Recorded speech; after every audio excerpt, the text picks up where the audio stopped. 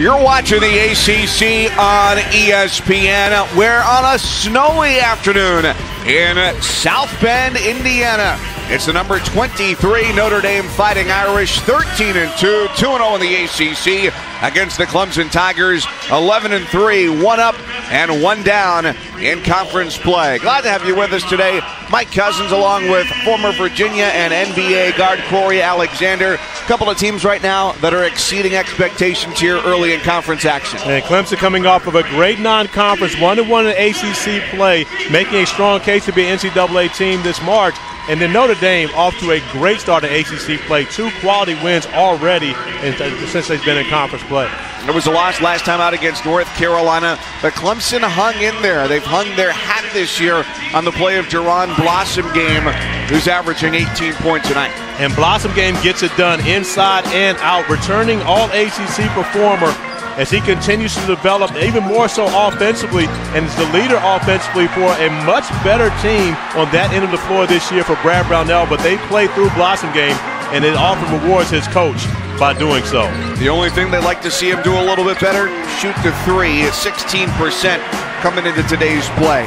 Lots of options for Notre Dame. One of the toughest to guard is Steve Astoria. And Steve Astoria is at his best when the game is on the line. Mike Gray ultra confident and putting the ball in his senior's hand and allowing the fate of his team to rest on his shoulders. And thus far this year in ACC play, Steve Astoria has delivered.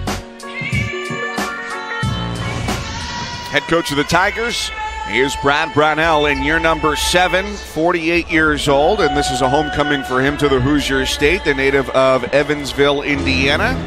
Former head coach at UNC Wilmington and Wright State, where he was a 2008 Horizon League Coach of the Year. And in year number 17 at the helm for Notre Dame, 57 years old, Mike Gray. 9 of the last 10 years have been 20-win seasons, and they're already just 7 shy of that at 13-2. Some turnover on his staff this year. You see Rod Balanis there sitting to his left, and not much has changed around here. The program remains as successful as it's ever been. Absolutely, and Mike Gray adding 3 former players to his bench, to his staff this year, and I believe that's really bolstered what has already been a great program, getting that experience back on the sideline. Ryan Ayers, Ryan Humphrey, a couple of former players rounding out the staff for the Irish in their home whites this afternoon. And the Tigers in the orange here on the road. First touch for Blossomgame, guarded by Bonzie Colson, a couple of dribbles, and it's 6'7" going to work there in the post. And that's a matchup, of course, you're looking forward to watching with knowing these two teams and knowing their history. But more importantly, Bonzie Colson and Jaron Blossomgame very similar as far as the way that they play, both inside first guys and both putting up huge numbers this season. Difficult feed into the post for Gebben from Farrell straight away. And it's out of bounds, stays with Notre Dame. 11 on the shot clock on their first possession. And that matchup between Blossomgame and Colson as well. Both those guys undersized, honestly, for the 4 position in the ACC, but their production has been tremendous. Especially Colson at 6'5". He's number 35 in the white, but he's got a 7-foot wingspan, makes him dangerous both ends of the floor. Yeah, and both those guys play inside out as we see, something that's very rare for Notre Dame. An empty possession to start out the game, one of the better offensive executing teams in the country, but a shot clock violation on the first possession. Well, I think it's doubly rare to see a shot clock violation and an air ball from Notre Dame. Last game against Louisville here at home on Wednesday, Farrell early in the game had a shot that looked like that one. He basically just threw it up, and it ended up going in. Well, Farrell's had that kind of year, so maybe it wasn't luck for him. It's just, part of his package, part of his repertoire. 5 to shoot here for the Tigers. Grantham going baseline. He's met by Farrell, who was in the air as they collided, so that foul's going to go against Matt Farrell. And Farrell actually bailing Clemson out on that possession. I'm not sure that Grantham knew that there was only 1 second left on the shot clock when that foul occurred. Grantham gets it in. And back to the corner for Holmes. 3 straight possessions. Clemson has gone inside to Blossomgame. He scored on the first one, but Notre Dame coming up with stops on the last 2 possessions. That's one of the things that Mike Bray talked with us about earlier is how much better of a defensive team this Notre Dame team was, and probably the main reason that they're sitting at 2-0 in ACC play right now is because of what they've done on the defensive end of the floor. We know Mike Bray to be the offensive mind that he is, but defensively he feels like this team is one of the best he's had in a while. And it hasn't just been the starters that have been great defensive players. It's the guys that come off the bench, a TJ Gibbs or a Rex Pfluger. The rare turnover by Notre Dame. Blossomgame runs the floor and finishes with 2. And Brad Brownell talked to us about just that. He said that you rarely see Notre Dame make plays that result in an opposing team getting a layup at the end of the floor. So I'm sure he has to be happy with his team's defense here early in the game. Vastoria, that's his spot straight away. Off back iron, rebound for Colson, and Vastoria gets a second chance to tee it up. And rarely does he miss 2 in a row from three-point range, where he shoots 44%. Mitchell from the left side converts. And you see Shelton Mitchell not settling to run the offense there, but taking it upon himself to get the ball to the rim and make a play. And I believe that's another one of the differences in Clemson this year. And having Mitchell at the point guard, they have an offensive-minded player at that position, which I believe makes this show run so much better for the group in orange.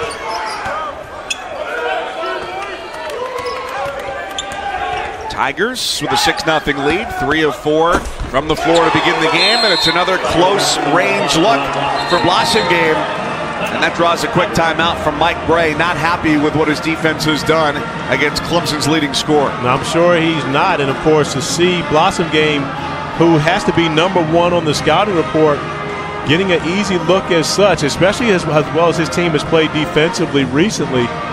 Mike Bray has to be disappointed with this start, but if you're Brad Brownell, you have to love what you're seeing, especially for a program that has never beaten Notre Dame. So Clemson 0-4 against Notre Dame since coming into the ACC, and really these only times they've ever played.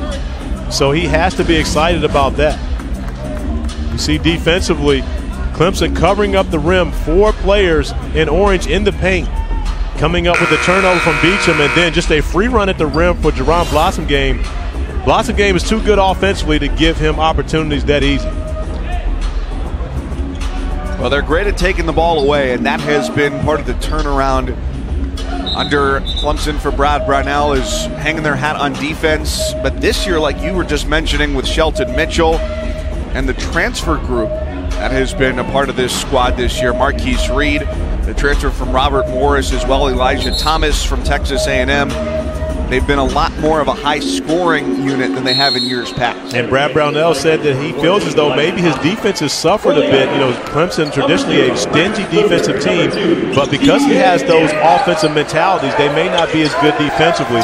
But he doesn't mind having guys that can score out there on the court. Clemson's had his past struggles. A couple of subs into the game. One of them is TJ Gibbs, who misses from 3. Rex Pfluger, the sophomore from California, joins him on the floor as well. Gets it inside with the left hand, and that could be a size mismatch all afternoon for Clemson with Thomas at 6'9", 230. And Thomas is very skilled, a young man who was a top 50 recruit coming out of high school, signed with Texas A&M, but only stayed there for 1 semester, so made him eligible after transferring in the second semester this year, and he's added instant offense to this Clemson lineup. Colson didn't get a great angle trying to go baseline, but he did draw the foul. And the foul is on Thomas, his first. That sends Colson to the line. But the addition of Thomas into Clemson's lineup does multiple things. It gives him another post scorer, but it also allows Jay to stay out of foul trouble because you are able to spare him in minutes where normally he gets tired and picks up fouls.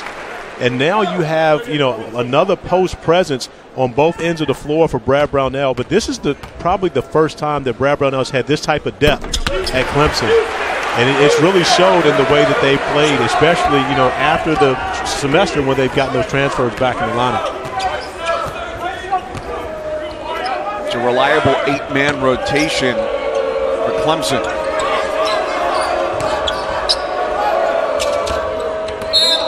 Holmes got Pfluger in the air and then walked with it.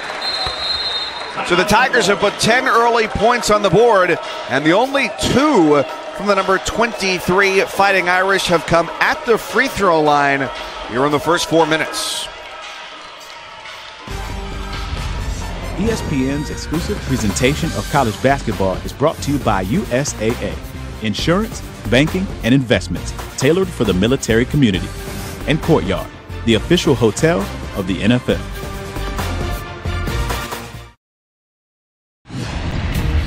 Transfers are a part of the story this year for the Clemson Tigers. 2 points apiece here in the early going for both Shelton Mitchell and Elijah Thomas. And you see Shelton Mitchell's ability not only to get out and score, but to also run the show. And Thomas, strong post presence for the Tigers. And we didn't even mention Marquise Reed, who is the third leading scorer for these Clemson Tigers, who now have 8 players averaging 7.5 or more points per game. A lot of depth for a team now, averaging 79 points a game for Brad Brownell, who he hasn't seen these type of numbers since he's been in Clemson, South Carolina. He is very happy to tell you that this is the best offensive unit he's had now in year number 7. And looking to get back to the NCAA tournament. Clemson a year ago finished 10-8 in the league, 7th in the ACC. Vastoria drives the lane, contact with Thomas, and it's Thomas who comes away with it.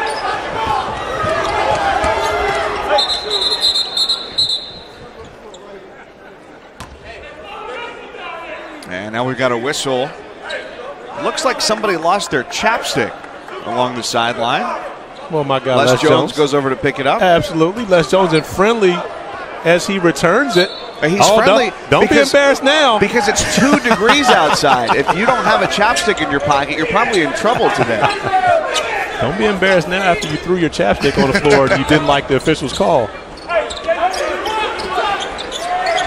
Blossom Game's got a mismatch against Vastoria, and he turns baseline and just left it off to Fry. And early in the game, Mike Gray has allowed Blossom Game to operate on the post, leaving him alone. As B.J. Beacham breaks a little bit of what's been a slump for him recently, knocking down the three-pointer. Beacham, the last couple games, has been quiet. 2 points against Louisville on Wednesday. And one of their bigger games this year as well against Villanova had just 4. 6 against Pittsburgh in the ACC opener.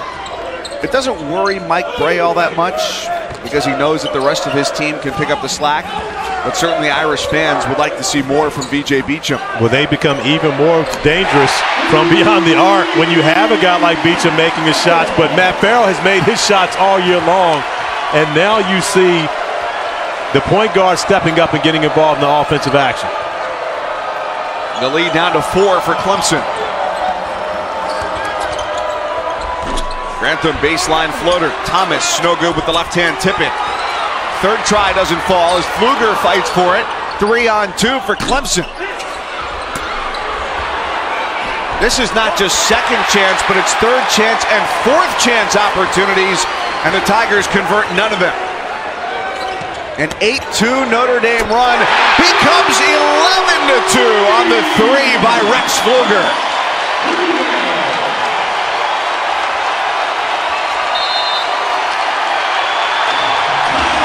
Timeout Tigers.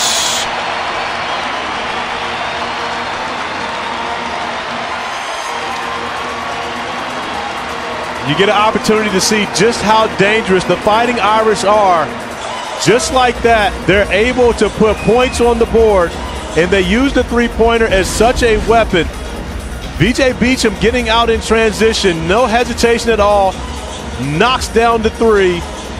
And then Matt Farrell from the corner finds his spot. And Rex Pfluger, who comes off the bench for defensive purposes, but is still capable of knocking down the tray ball. Just like that, 11 points scored quick, fast, in a hurry for the Fighting Irish to get them right back in this game. And you said it, Pfluger is primarily a guy who's coming into the game to be a stopper, get some rebounds. Hey, if you commit a foul, it's okay. But he's a guy who was a pretty big scorer in high school at Mater Dei, California.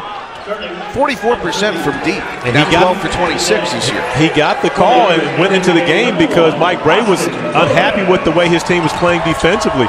So, of course, if you're Pfluger, you do a great job on one end of the floor knocking down the 3 and then coming up with another defensive stand as Notre Dame now has a chance to either tie or take the lead in this game.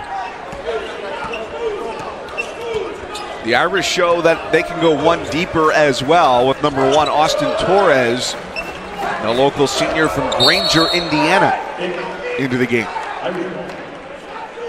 Not a scorer, but certainly a defender and another big body to help cycle through underneath the basket. Well, Mike Bray also mentioned how he flies around, and his energy just makes plays based upon the fact that the defense always has to be concerned about him crashing the offensive boards as well. So he loves having Torres on the floor just to make sure that the energy is up for his group, and everyone else feeds off of that.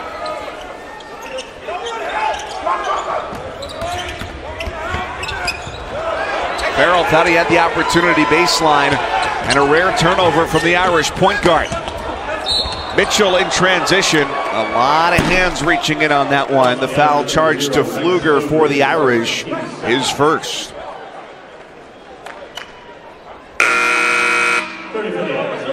Transition offense here in the first 7 minutes of this game has been pretty important for Clemson. They're just trying to beat the Irish back down the floor. Well, and that's the respect that Brad Brownell has for what Mike Bray's team has now become defensively, is he understands it's going to be better for them to get these transition buckets, but it also is an advantage for Clemson to do so when they have the offensive talent that we've talked about early in the game. Jetay's lob for Blossom game off the mark. Vastoria finds Gibbs running the floor. His floater swatted off the backboard. Gibbs outside for Beecham, tees up a three, yes! And the Irish have the lead for the first time today.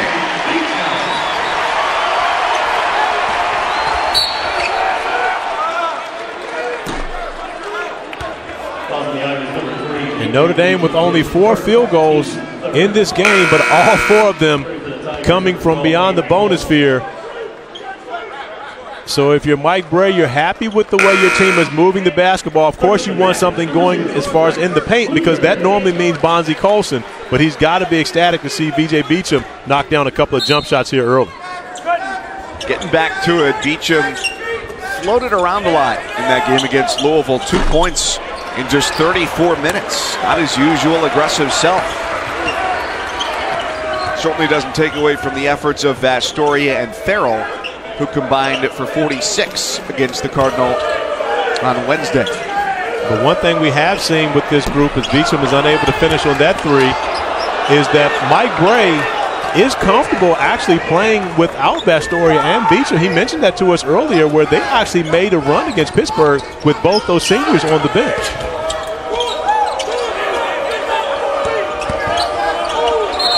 Reed gets double teamed, and that's the 3rd time in this first half that the Tigers have been called for a travel. Reed has gotten the last couple called against him. He wants clarification. What's a 11:43 left here in the first. It's a point of emphasis on the year under the NCAA directives to make sure that they call that, but the point of emphasis for the Notre Dame Fighting Irish is to find the open man beyond the arc. Gibbs in there with the offensive rebound, finds Beecham, and he pays it off as the Irish now lead by 2.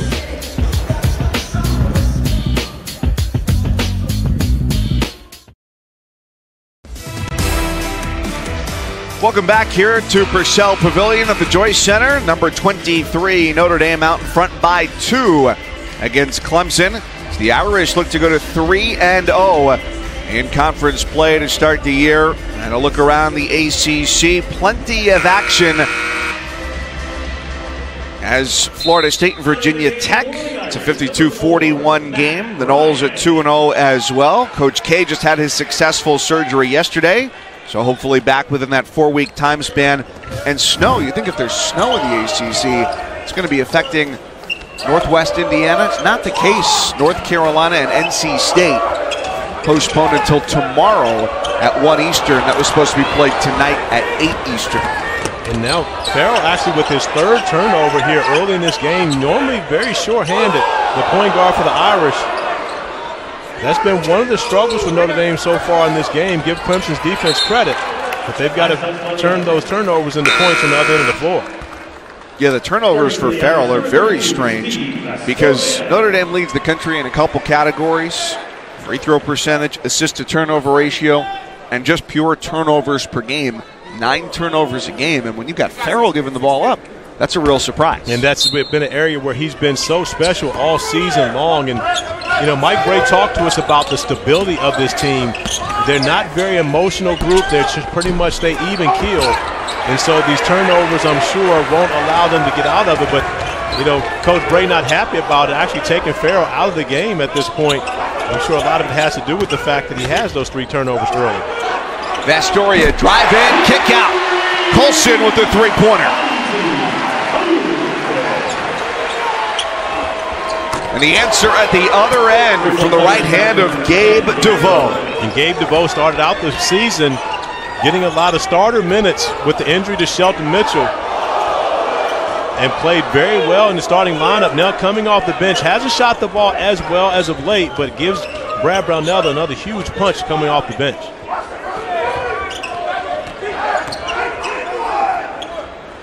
Colson again.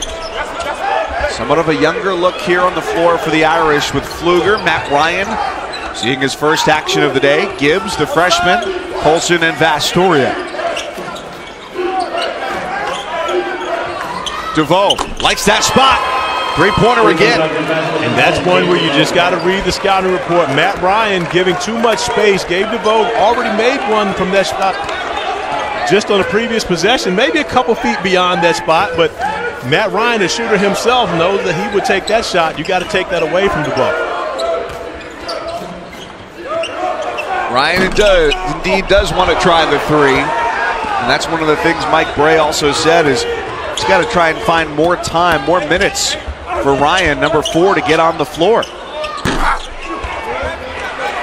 And that's one of those shots with Blossom Game, of course, is a capable three-point shooter, but that's one where he settled for a shot in comparison to, I honestly think he had a lane to drive it to the rim and put more pressure on the defense. Ryan from 3. Team's best at 47%. After an early run to put Clemson up, Notre Dame went on an 11-2 run. Now they're just trading three-point field goals, 21-20 Tigers. And Mike Bray looking at Matt Ryan saying, don't worry about that one. Yet, that's the 3rd straight time Gabe DeVoe has made a shot from that spot. And I understand what he's saying. That's a tough shot. But yet, you can't give him that much space. Good thought from Vastoria going to the post-up game. And a foul on the loose ball as wholesale changes get ready to happen on both sides. Gebben, Farrell, Beecham coming into the game for the Fighting Irish. Thomas, Grantham back onto the floor for Clemson. Foul number 2 on the Tigers, City Jete. And I believe what we're seeing, you know, with coaches substituting and the rotations the way they are in this game so far, you see one of the reasons why the ACC is such a good league this year is because all of these quality teams have depth. You see everyone going 8 deep, 9 deep, 10 deep. Florida State going 11 12, deep. 13 deep at times. But that's really what's made this league so good this year because you're doing it with so many quality players as DeVoe finally misses a 3 from that spot. I'm sure that was more of a heat check than anything else. Can't blame the guy, though. No, absolutely. Farrell just back off the bench. And with the number of turnovers he's had so far, you'd imagine he might start driving rather than taking the 3. Now that's the shot right there, and nothing against Shelton Mitchell, but that's not his strength. I'm sure Brad Brownell would have preferred for him to take that one to the rim. Back and forth we go here in the first half in South Bend. Clemson leads by 1 on the road.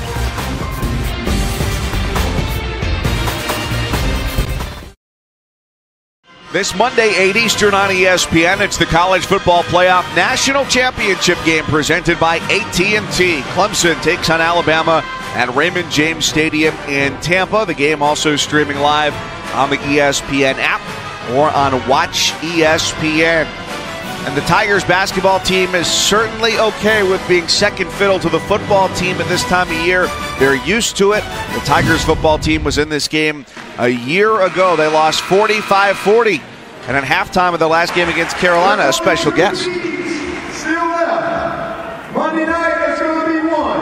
We got one goal, and that's to make sure that Clemson is the last team standing.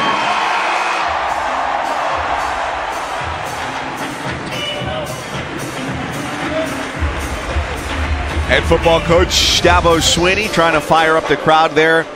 Couldn't get the job done for the basketball team. The Tigers lost in overtime 89-86. But as far as offense goes for the football squad, well, that's the #1 matchup in that championship game. The Tigers offense against the Crimson Tide defense. And the Tigers offense has operated very well on the court here today. And they've been able to do so because they've been better in the paint than have the Irish. Notre Dame has actually shot 14 of their 17 field goal attempts from beyond the three-point arc. Make it another one as Vastoria is unable to finish on that play. And Notre Dame, a great three-point shooting team, but you can't rely on that the entire time. Clemson has had no problem doing just that. They're 4 of 8 from 3, and they stretch their lead to 6. And an 8-0 run for Clemson after Notre Dame came out and made all those threes to get them back into this game. And every Notre Dame field goal made so far has been from beyond the arc. 6 of their field goals, well, all 6 of their field goals, three-pointers so far in this game.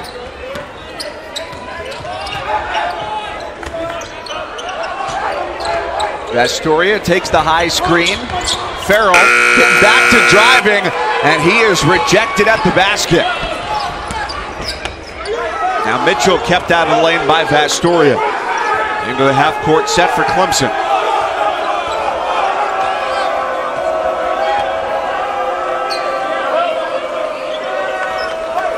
And Vastoria, a bit different defender than Matt Ryan, picking up DeVoe and making sure he forced him off that line. A Blossom game may have gotten away with warding off there in the post. And then it comes back to bite him with a double dribble call. In that situation, I think he preferred the turnover than the foul. The foul might make him have to go sit down. The turnover, coach looks at you funny, you go back and you play another possession. And for a guy like him, averaging 18 points a game, coming off 24 against Carolina, a lot of leeway to work with. Absolutely. He actually is going to take a quick breather, but I'm sure it had nothing to do with the turnover. Just his time to get a quick blow, but Brad Brownell does not leave him on the bench very long.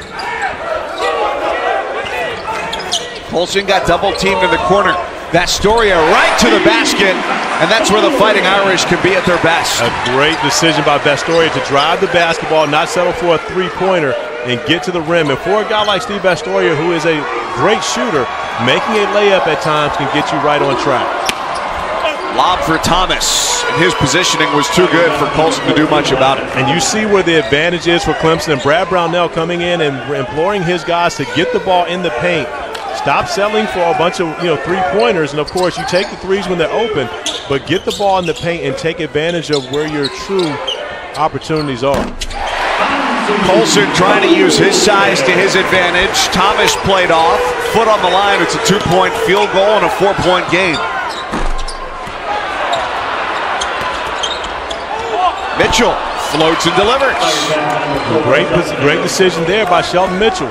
The three-pointer has just become the trend in this game. Avery Holmes taking a quick one and a very good three-point shooter, deservedly so. But Shelton Mitchell not firing a three there, attacking the basket and coming away with 2 points because of it.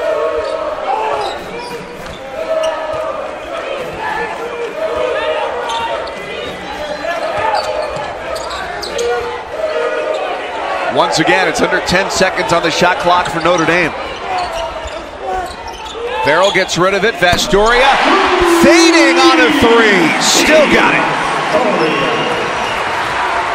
But just mentioned, Vastoria actually hadn't made a three until that possession, but he got the layup early, and Notre Dame making a huge mistake in the zone, not identifying Gabe DeVoe, who's now made his 4th three-pointer on the afternoon. If you're going to play a zone, you got to know where 10 is the way he's shooting the basketball here today. The Irish have mixed in the zone to varying degrees of success this year. They used it to help their comeback run against Pittsburgh. So far today it has not been a great asset for them. And Matt Farrell has not been his team's greatest asset either. That's his 4th turnover to just 1 assist. And very uncharacteristic of Farrell. And we mentioned before, very short-handed with the basketball. Mike Bray trusts him a tremendous amount, but he did also mention to us earlier today that Farrell had played more minutes, especially in these first 2 ACC games, than he really has in his career. And this is a new role for him, and he felt like he may have just been a little bit tired after the Louisville game and was trying to find a way to get him some rest. And maybe that's some fatigue showing on Farrell's part. 38 minutes on Wednesday. Foul in the post called against Austin Torres. 2 hands used, and that's what draws the personal. Clemson continues to lead here late in the first. ESPN's exclusive presentation of college basketball is brought to you by One A Day Men's and Women's and Geico. 15 minutes could save you 15% or more on car insurance.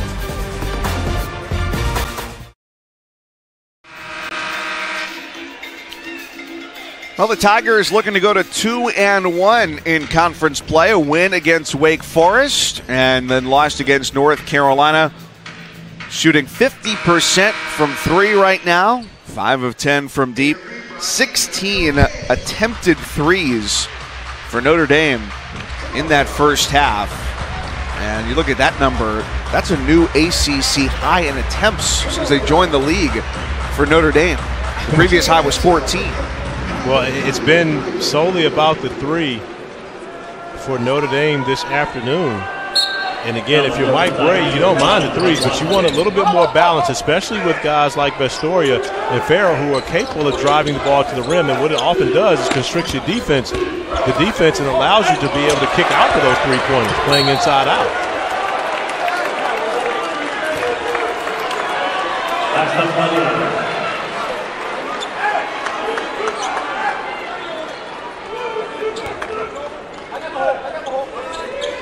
Leading scorer right now for the Tigers, also with a game high, is Gabe Duvall with a dozen. Bonzie Colson leads Notre Dame with 7. Looking to do it again from deep. There's Duvall off the mark, but you haven't been able to say much. 4 of 6 now from 3. But Gabe Duvall has stayed on the court because of the way he shot the ball. We haven't seen as much of Avery Holmes here in the first half, but that's the luxury that Brad Brownell has with this team this year. He can kind of go with the hot hand as we see an offensive foul. Austin Torres not getting set on that screen. But that's not a luxury that Brad Brownell has had in the past with this Clemson team. And I honestly believe that that's something that's going to make them one of the teams kind of in the mix of things as this ACC season goes along to crown the ACC champion. I think Clemson, with their depth and the system that Brad Brownell plays, I think they're that good to where they can be in that conversation. This type of time of year last year was when Clemson went on its run, started to surprise some folks. They ripped off wins against Syracuse, Duke, Louisville, Miami. And they were very close to winning against North Carolina. 3-pointer is good for Grantham to make it 36-27. A team that last year was just a little bit short, where if Blossom Game had a big game, then it could be their night. If he didn't, it couldn't be their night. This year, if he doesn't have a big game, it could still be their night. Absolutely, because he hasn't really put up major numbers here this afternoon. But with DeVoe playing the way he's playing, Grantham's making shots, they have a more balanced offense, and you see them attacking the paint. Conversely to Notre Dame, you see everything from beyond the 3-point line. Fortunately, Beecham has continued to shoot the ball extremely well. Vastoria one-on-one against Blossom Game. They tried to double. Beecham was a little bit too hesitant. Blossom Game read that well. Yeah, but what you see is by going inside the Blossom Game, you also free up opportunities on the outside. And the way Clemson shot the basketball at this point, Notre Dame is almost scared to help, which gives Blossom Game an advantage in the post. The question is, man-to-man, who do you put on Blossom Game that can guard him one-on-one? Well, you don't put on anyone on that can guard him one-on-one, but the only person I believe that can really slow him down would be Bonzie Colson. Although he gives up a couple inches in height, the wingspan allows him to be able to contest the shots of Blossom Game. We saw early in the game where Clemson made a point to get the ball to Blossom Game early. He scored on the first possession, but after that it was about 2 to 3 possessions where Notre Dame's defense won. So I think, and a lot of that had to do with the individual defense of Bonzie Colson. Beecham turns, foot on the line. A long 2 for Beecham.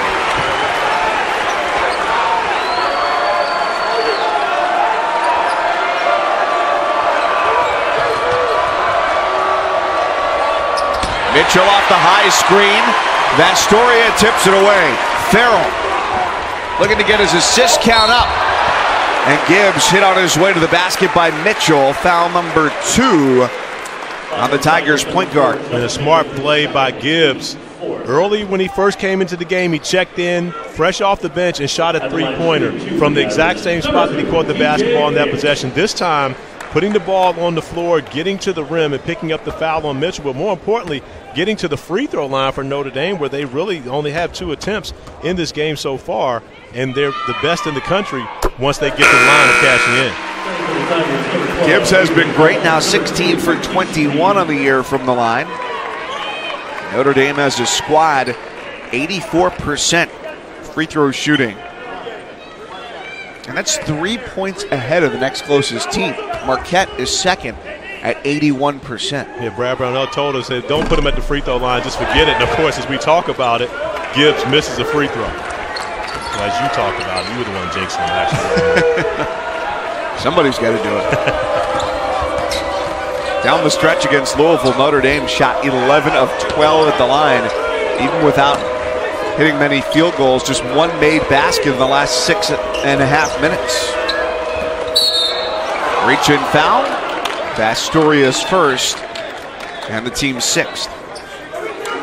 I love how Mike Bray described Steve Vastoria earlier today, talking about his toughness, and he said simply, but he does it all with a smile on his face. He's talking about the contrast between he and Farrell, because there's very seldom a smile on Farrell's face when he shows his toughness, but Vastoria does it the baby face assassin.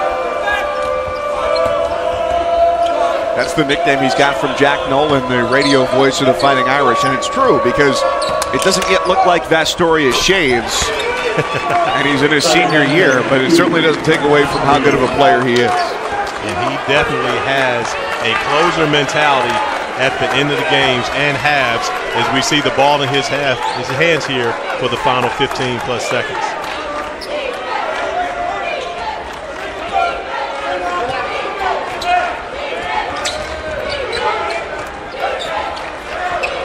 Farrell with 5 seconds. Now Beecham, a contested 3, no good. That brings the first half to an end.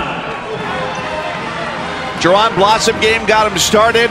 Gabe DeVoe kept him going, and a good offensive team effort for Clemson gives the Tigers a 40-33 lead with 20 minutes gone here at the Joyce Center. So the Tigers playing Notre Dame for the 5th time in the ACC and looking for their first win. They're halfway there. At the break now, we send it to Dino Gaudio, Matt Schick in the studio. Welcome back to the Hoosier State. 1 half down, 1 to go as the Clemson Tigers look to go to 2-1 in ACC play. And they're halfway there, a 40-33 lead against the number 23 Notre Dame Fighting Irish. Mike Cousins, Corey Alexander, glad to have you along here on a snowy Saturday in Indiana. And the numbers right now very favorable if you like to be a three-point shooter. Absolutely, and you see 14 three-pointers made between both these teams, but you look at the points in the paint, the 18-2 advantage for Clemson really has been the difference in this game. Notre Dame has lived beyond that three-point arc. They're going to have to get something going to the basket in the second half to be successful. For Brad Brownell's squad, the leading scorer is Gabe DeVoe at the break, 4 of 6 from deep, all 12 of his points coming from three-point range. Jerron Blossom game, 5 of 9. He's got 10 points, 4 rebounds. Notre Dame led by VJ Beecham, and the Irish go back to work here down by 7. And Blossom game has his highest scoring average versus any ACC opponent versus Notre Dame, averaging 18 points per game as Gavin is able to pick up second chance points for Notre Dame after a great attack by Vastoria. Even though he was unable to finish, you see Mike Bray getting the message across to his team, we can't live on the three-pointer alone. That was the first field goal attempt of the game for Gibbon, not a primary offensive threat.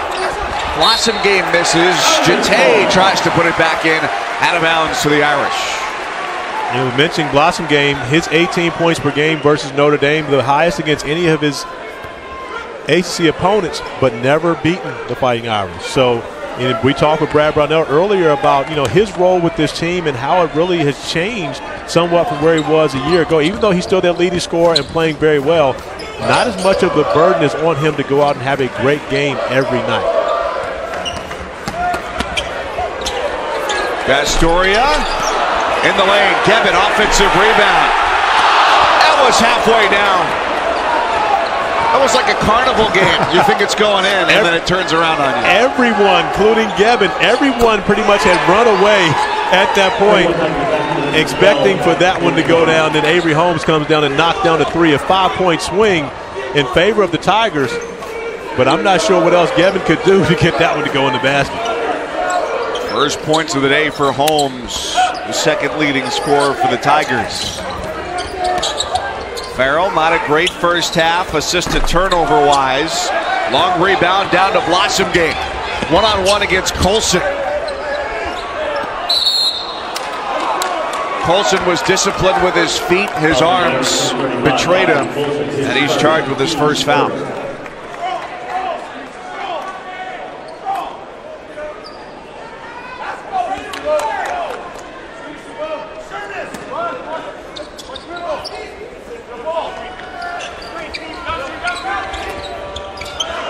Mitchell, too much on the fastball, off the hands of Blossomgame. Interesting to see how Matt Farrell responds here in the second half as he knocks down the three in the corner. After having what for him was a subpar first half, great sign knocking down his first shot coming out of the intermission.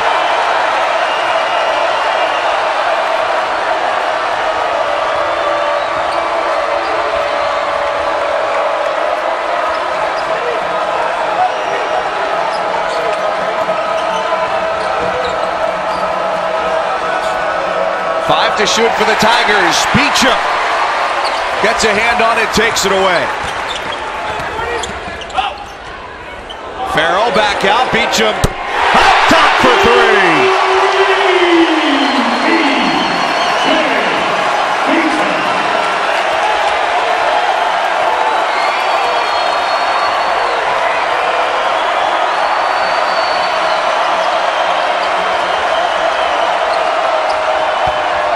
Blossomgame against Kevin. And a foul on the big man for Notre Dame.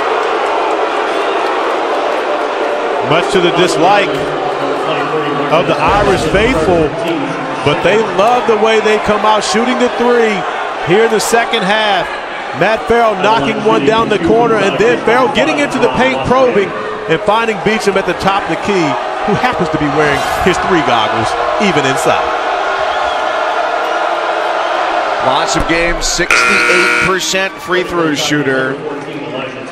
If there's anything to be found that's good about playing when it's 4 degrees outside, it's that there's no students on campus right now. So at this end of the floor is normally where the student section is. And there are some students here today, but certainly not the full contingent that you'll see later in conference play. So maybe a little bit of a benefit there for the Tigers to be visiting Notre Dame at this portion of the calendar. But for the environment we've had here, you wouldn't be able to tell that there were no students in. The Irish faithful have shown up in full effect here regardless of the snow. And of course, where I live on the East Coast, the Southeast is getting beat up by snow right now. And the same weather is going on here with even much colder temperatures. But people act as though there's nothing wrong with this, and this is just normal time. You live out here in the Midwest. You're used to this. I'm not. You're from the territory of the country where you don't get an ice scraper with your rental car. That's how you should be worried. Mitchell has his pocket picked by Farrell. He leads the break with his eyes up and gets Notre Dame into a half-court set. And that was great hustle by Farrell, and one of those plays where Mike Gray just talks about his toughness and his winning attitude. Beecham trying to connect again from deep. 14 points today for Beecham, where in the last 2 games he had just 8 against Louisville and Pittsburgh. The Irish still 2-0. Notre Dame perfect in conference action so far. The Tigers 1-1.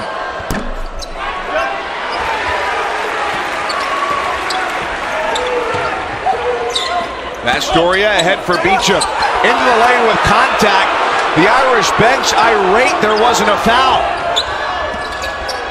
Holmes. Weak side rebound. Grantham in the collision with Colson. It's getting physical and heated inside the Joyce Center. ESPN's exclusive presentation of college basketball is brought to you by the new DQ Deluxe Bacon Cheeseburger $5 lunch and Allstate. It's good to be in good hands.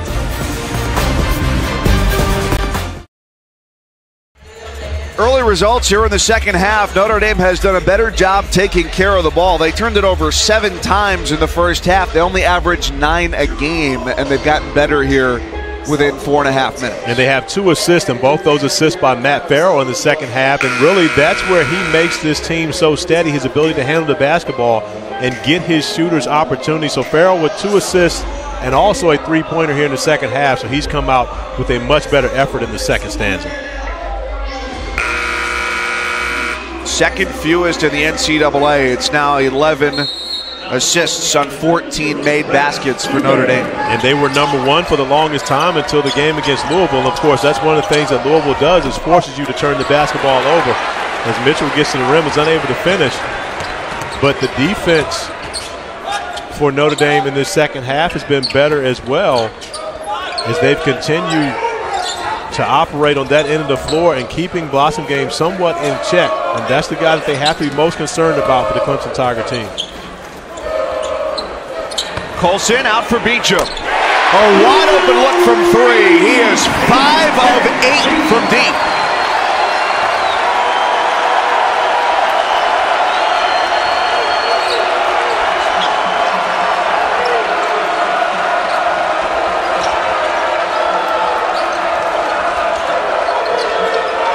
They dump it in for Blossom Game.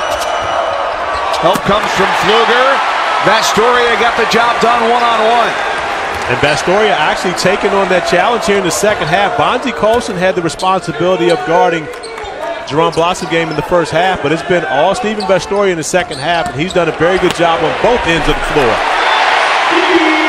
He takes it himself. Notre Dame has led for less than 3 minutes, but they're back in front, 46-45. Timeout, Clemson.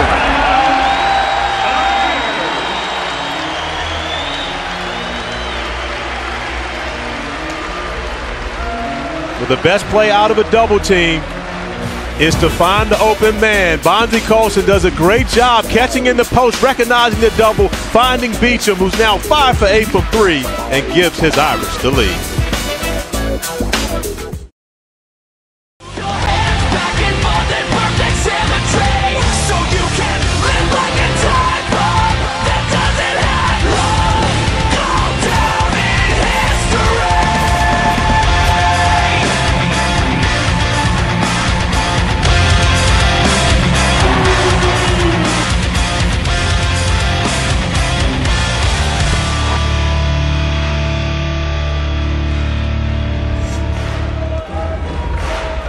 It's still a battle of 3-point field goals. Notre Dame, 11 made threes. The last one by B.J. Beecham with a game-high 17 puts the Irish in front, 46-45.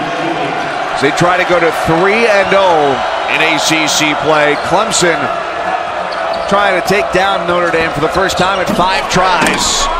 That's a pretty good formula to do it. Blossom Game on the baseline with the dunk, now has 14. But give Marquise Reed the credit on that possession, splitting the double team, and now you're basically playing 5-on-3. Hard to keep track of Blossom Game when you only have 3 defenders that have to help. Farrell driving kick, Pfluger.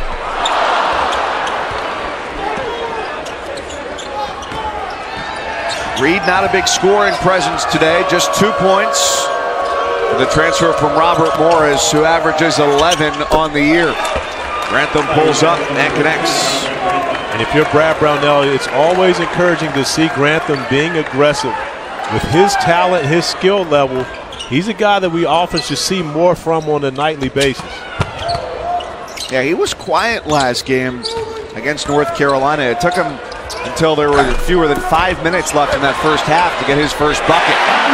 Colson climbing the ladder, and and using the window. And that's where you're used to seeing Bonzie Colson doing the majority of his work. Of course, he's a very good three-point shooter and gets it done in many areas on the offensive end of the floor. But when he's on the offensive glass, he is hard to contain. Notre Dame now going back to the zone. And this is where Gabe DeVoe was able to hurt Notre Dame in the first half as Grantham steps up to shoot another three. But DeVoe now at the scorer's table. Brad Brownell, recognizing the zone, wants to make sure he gets a sharpshooter in the game.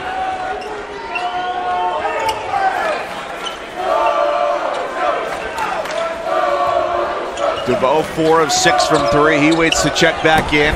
So does Gevin. Vastoria had the step on Mitchell.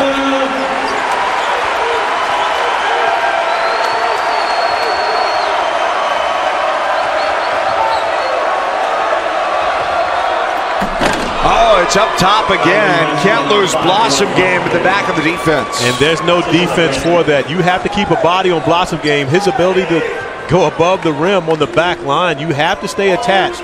But oftentimes with the shooters on the floor, it's difficult to do against the zone defense.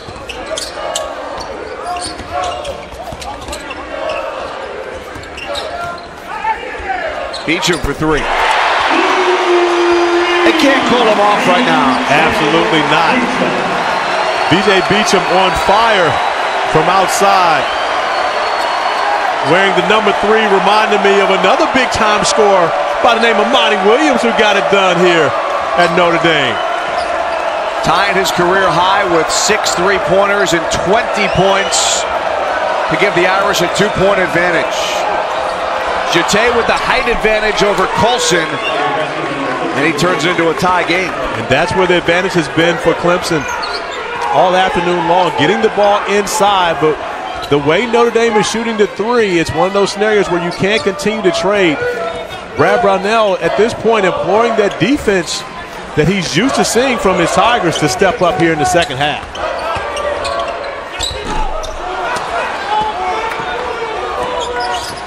Here comes Grantham to the wing for Reed, a dangerous shooter. Blossom Game recognizes that hasn't been his strength this year. His finger roll a little too strong.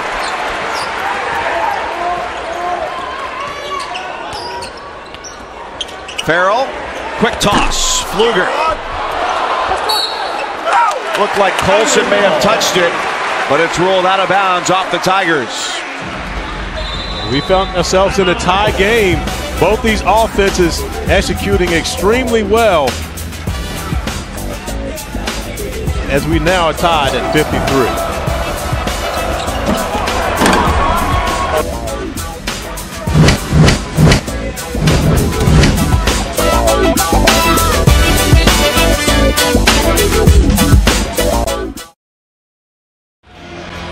No Saturdays off of the ACC. Clemson and Notre Dame tied at 53 here in Indiana. And an exciting slate of early action in the ACC. Syracuse was the noon game at home today against Pittsburgh. Went on a 30-2 run in the first half to come back and take down Pittsburgh at home. Louisville with a win over Georgia Tech on the road. How about Florida State putting up 93 over Virginia Tech? No Seth Allen because of a concussion protocol in that game. And Duke hangs on against BC 93-82. NC State, North Carolina was supposed to be 8 Eastern. And now Sunday at 1 Eastern instead. So we look ahead to that game. Likely the only time that Dennis Smith will ever play at the Smith Center. Absolutely. And Dennis Smith coming off a triple-double against Virginia Tech earlier in the week. And, of course, he was my pick for ACC Rookie of the Year. And one of the interesting things about Dennis Smith is that he actually enrolled midway through the year last year. You see it often with football players, but very seldom with basketball players. Graduated from high school in December and enrolled at NC State over the break. So he was actually able to practice with the team and be around the team last year as he was recovering from his ACL surgery. And it has paid off this year for Mark Gottfried and his bunch. Similarly, in the way that Brad Brownell has had a renewed offensive group here, so has Mark Gottfried and the Wolfpack. Foul is on Martinez Gebin, number 2 on the Lithuanian big man for the Irish. Theo Pinson also expected to make his return for North Carolina as well. That'll be a big boost to the rotation there. And North Carolina gets better immediately on the defensive end with Theo Pinson on the floor. And Kenny Williams gaining a lot of experience with Pinson out. It'll be interesting to see how Roy Williams manages that situation as the season goes along. Jete was a little bit outside his range. Blossom game unable to finish.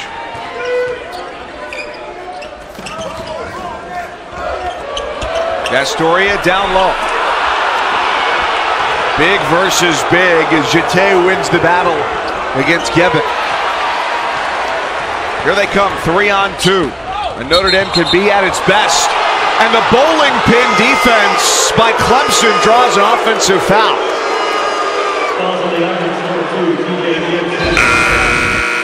Seldom do you see this many bodies falling on one possession. However, Clemson defenders getting in position to take the charge. Brad Brownell has to be happy about the effort of his team getting back defensively, but that is not a popular call amongst the Irish faithful here in Purcell Pavilion. Well, I think it's a bad call because the type of plays like that where it's a clear flop shouldn't be rewarded. Well, no, I wouldn't call that one a flop. I'm not going to say that was a flop. There was contact.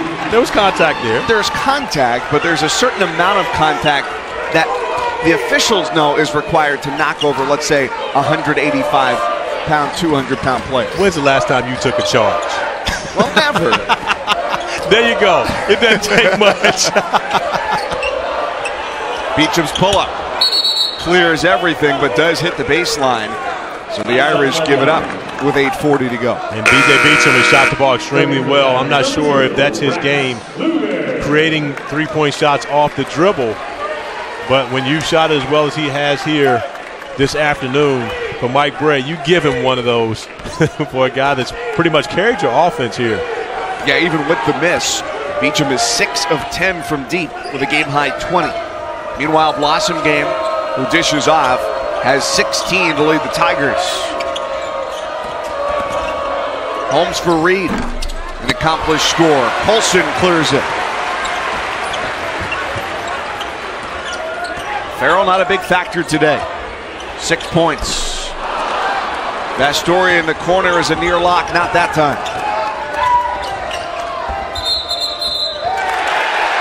Offensive foul. The officials instructed to call the first foul in the post. And Les Jones was there to do just that. Third personal against Jete. But that foul doesn't get called if Bonzie Colson just accepts his position. Because he starts to try to fight around and get better defensive position against Jete, that's why he gets the calls. You see Colson going around, and then as he continues to fight, you see as the arm comes out from Jete, that's where the foul is called. Yeah, it doesn't take much. It's really more so about that. That's an automatic now. As you extend those arms to try to hold off a defender, it's a foul. In comparison to before, you were able to do that, but that's been one of the changes in directives this year. The elbows have to be up rather than the arm extended. Absolutely. Pfluger, 55 all.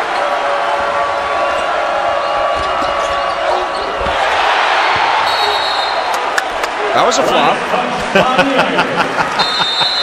I think we need to have a description of what is a flop and what is not. Well, we've only got 7:37 left of game time to go, and that's certainly not going to be enough. Just focus on a good game down the stretch. The Irish, the Tigers, locked at 55 here in South Bend.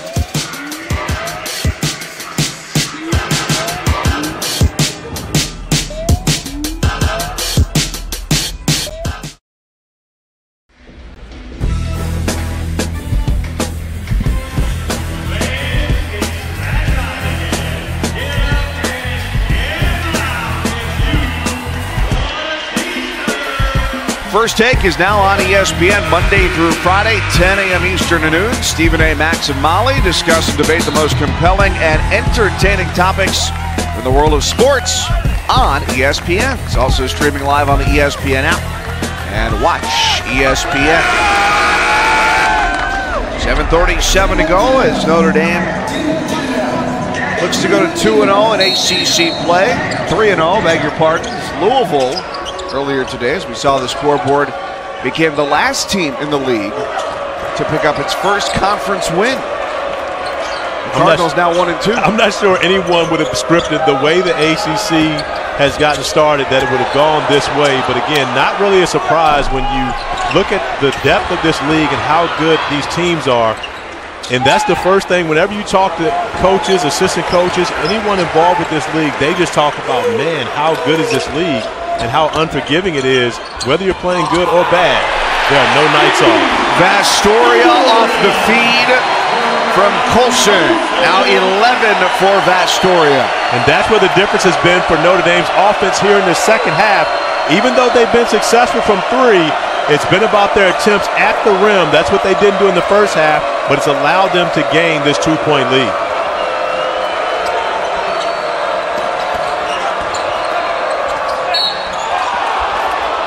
Thomas got hit by Colson.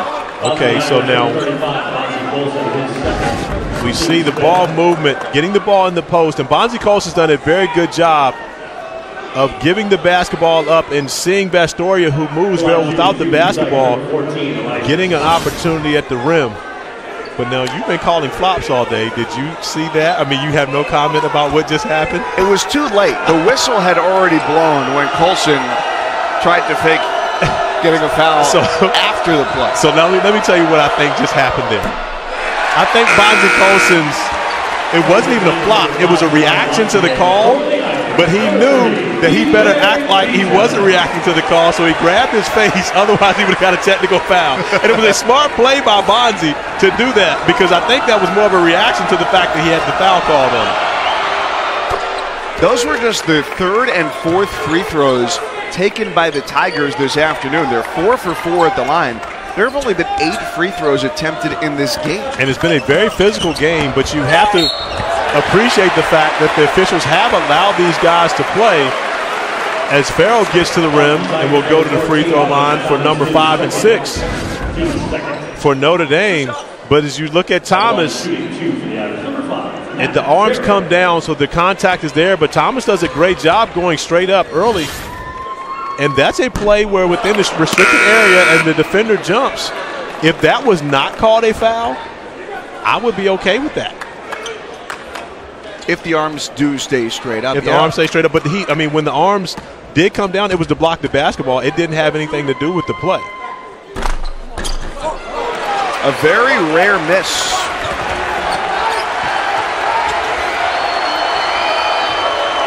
Farrell, a great free throw shooter, 92%, 58-56. Now the ball going underneath the basket. Game has become a little bit choppy. Farrell, his second foul. 16 fouls against Notre Dame, 2 against Clemson in the second half. And for Clemson, in their loss at home against North Carolina, free throws became an issue. And so as you move on as a team, this is one of the things where you have to take care of your business, especially if you're going to try to get wins on the road in the ACC. You've got to be able to go to the free throw line and cash in on your opportunities and not leave those points on the table. You said it. It's the first thing that coaches talk about this year. They just shake their head and they go, man, this league.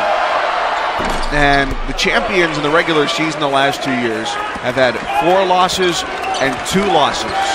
According to Ken Pomeroy's projections for this year, it's going to be 6 losses for the ACC regular season champion. And you can definitely see that, because if you look at the teams that, are picked to finish at the top of the league, a lot of those teams already have 2 losses. When you look at Louisville, you look at Virginia, both those teams were picked to be at the top of the league. Both with 2 losses already on the ACC season.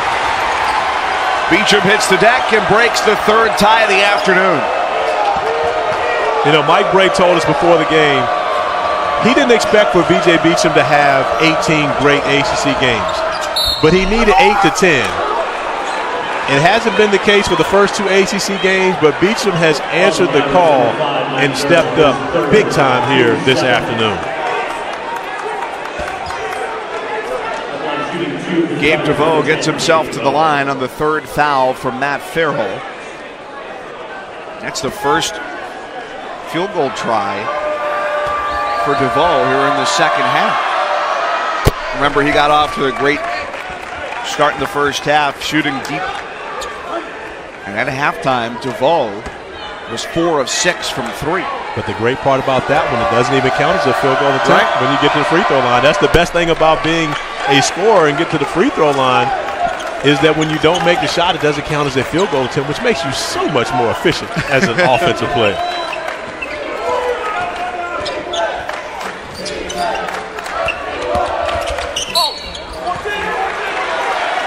Pfluger gets hit as he drives baseline. And that's the one that Pfluger would love to have back at that split second. Just throw it at the rim. He'd be shooting 2 free throws in comparison to the ball going underneath out of bounds because he tried to pass that one off at the last moment.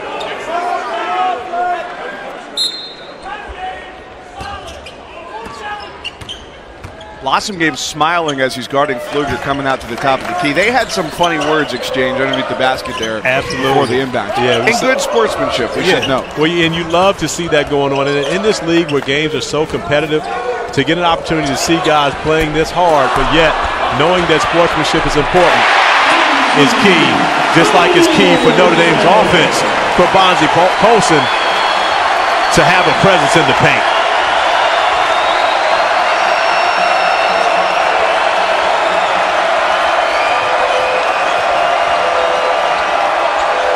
Mitchell to the interior. The defense collapses, and Blossomgame still finds a way to score.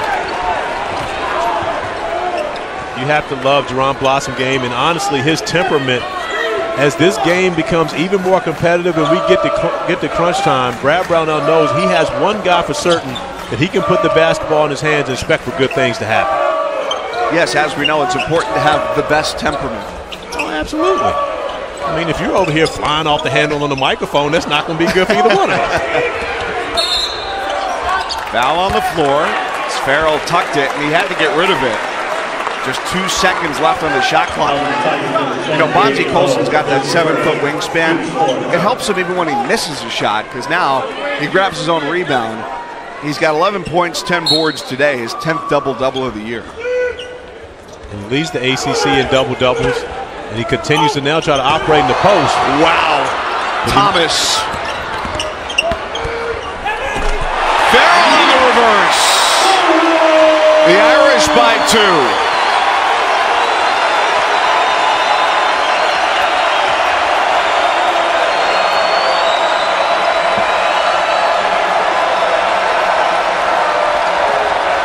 Mitchell steps just inside the arc, and he had all the space he needed from Farrell. And Sheldon Mitchell is a much improved shooter. Spent a lot of time working on his jump shot last year in his redshirt year, sitting out after transferring from Vanderbilt. That's not a shot that he was making 2 years ago, but shoots it, of course, at crunch time very confidently. Saw Beecham had his jersey grabbed there, and the Irish turn it over.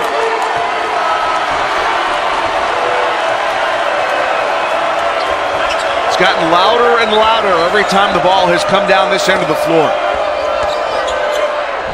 Mitchell goes to the left hand and scores over top of Colson. And Thomas getting the call over Jete at this point in the game in the post. And it pays off for Clemson, as Elijah Thomas gives them a 2-point lead off a beautiful post move. Mike Gray called the timeout, wants to talk it over with his team as they trail by 2. ESPN's exclusive presentation of college basketball is brought to you by Geico. 15 minutes could save you 15% or more on car insurance.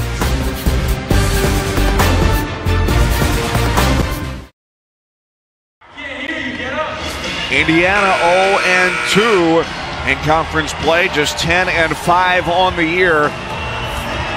Meanwhile, Bonzi Colson, his 10th double-double of the season. And 11 points as well today for him. They're going to need him down the stretch. 4 of 8 from the floor. The last non-guard at Notre Dame to open with 10 or more points in the first 15 games. You got to go back a while. Luke Herringody in 2009, 2010 did it in the first 25 games back in the old Big East. And the only reason he didn't do it 26, he got hurt in the 26 game. And Farrell has had a great second half distributing the basketball, handling the pressure, and knocking down shots as he reclaims the lead for the Fighting Irish.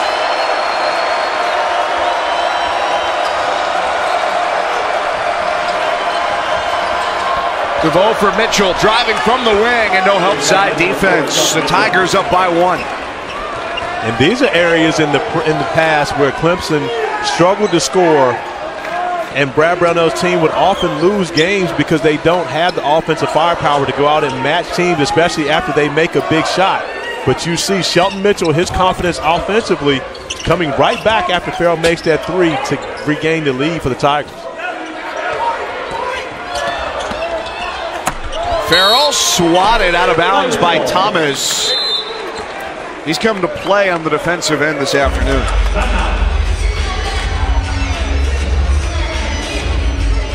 Timeout here for Notre Dame. Thomas now with 3 blocks.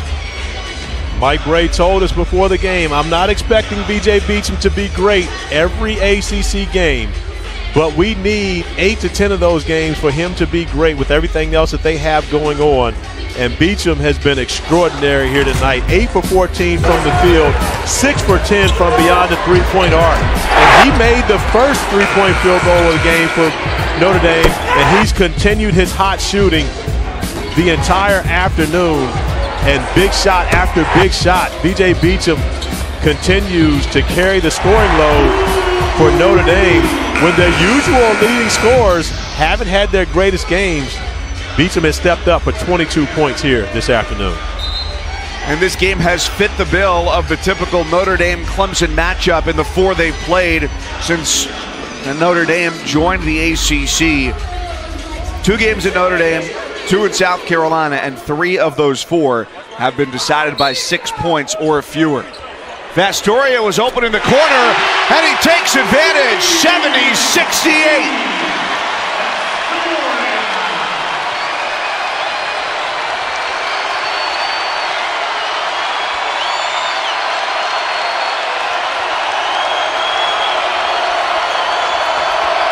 Blossom game 1-on-2.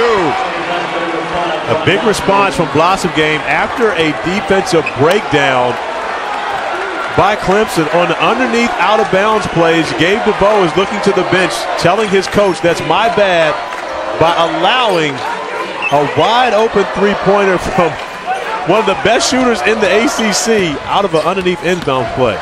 Pfluger, a shot fake, a dish, and it's Coulson to regain the edge.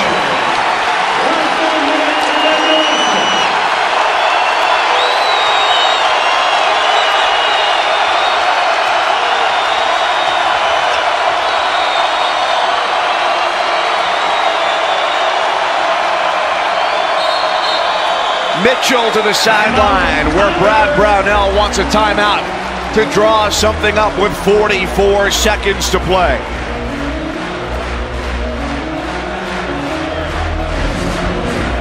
And just like that, Matt Farrell continues to operate in the paint, but it's Rex Pfluger's penetration and dish to Bonzie Coulson that gives Notre Dame the 2-point lead.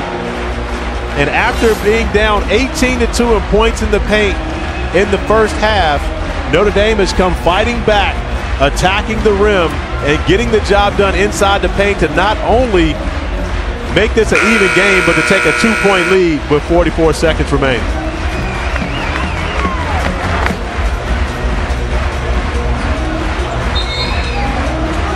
Coulson, 13 points, 11 rebounds. Notre Dame led by 22 from Beacham, 14 from Vastoria, and 12 from Farrell. Can't say enough about the bench minutes they've gotten, though, whether it's been Gibbs or Torres. Most importantly, perhaps Pfluger. I believe Pfluger has come in, and we talked about early in the game, normally more of a defensive presence, but he's had a strong impact on the offensive end of the floor here this afternoon. Mitchell, Thomas, Reed, DeVoe, and Blossom game on the floor for Clemson. It's DeVoe from 3. No.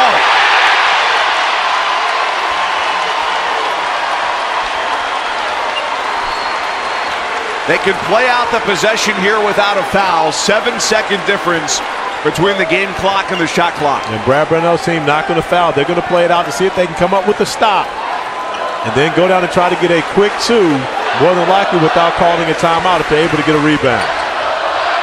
5 on the shot clock. NBA three. Oh, it's good for Farrell! 5-point game. Now Reed from three. Back iron, no. And the rebound to Clemson. Notre Dame hangs on at home, 75-70, and the Irish stay perfect in the ACC.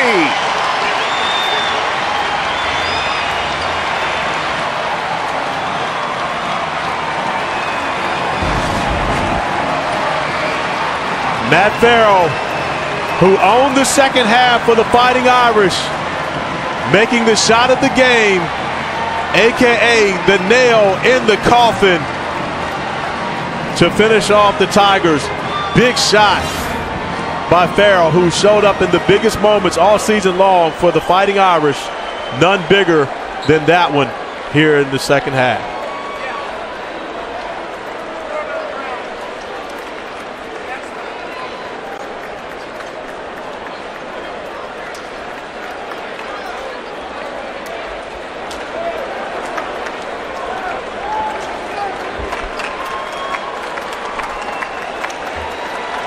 Well, what a finish. There are no Saturdays off in this league. Clemson, for the second straight game, falls in a close one. It was 89-86 overtime against Carolina on Tuesday. Here, lost by 5 against Notre Dame on the road. And the Irish now 5-0 against Clemson in the series all time. This one never got too far either way. And it ends with an exclamation mark 3 from Matt Farrell. Notre Dame now 14-2, Clemson 11-4. Illinois, Indiana up next, but now let's get you to the studio. Matt Schick and Dino Gaudio.